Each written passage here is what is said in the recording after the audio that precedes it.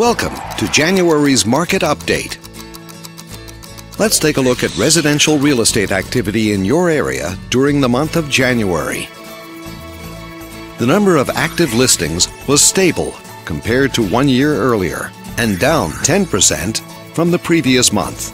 Even so, buyers still enjoy a greater selection of homes today than they did 1 year ago. As you can see, the median listing price for the month was just under $170,000.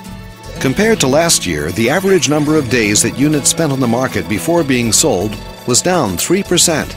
This lower number of days may signal a positive trend in the local inventory turnover rate.